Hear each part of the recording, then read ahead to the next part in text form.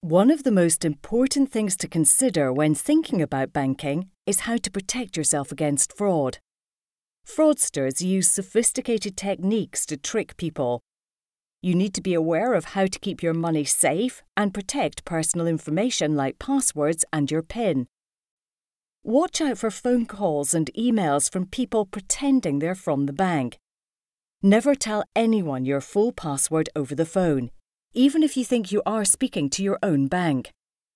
If you're unsure about what your bank may or may not ask, you can request this information from your bank.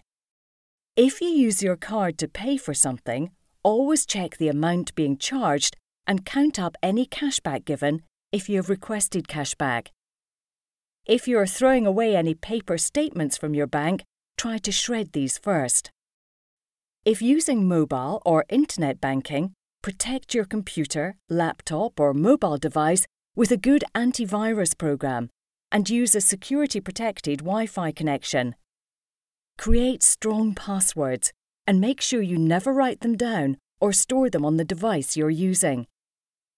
After using banking websites or apps, make sure you log out. Victims of fraud can suffer identity theft and have their account details and money stolen. If you ever notice suspicious activity on your account, or you notice transactions that you did not make, report this to your bank immediately. You can do this in branch, online, or over the phone.